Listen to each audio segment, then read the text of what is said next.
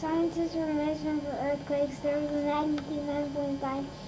It is May 22nd, 1960. It may or may not strike. Here it comes. Buildings are falling, people are running, everyone evacuate now. Some people are trying to climb tall buildings, but I bet that tsunami will come any second now. Other people are smaller climb to mountains, but I'm going to stay right here. Some places are having the worst time during this earthquake, but I'm hating it pretty bad.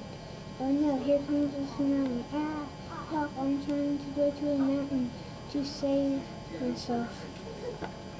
Earthquakes can trigger landslides. Earthquakes can trigger landslides and volcanoes, so it can happen any minute now, but probably not a volcano, because there's not any close by, but still a landslide.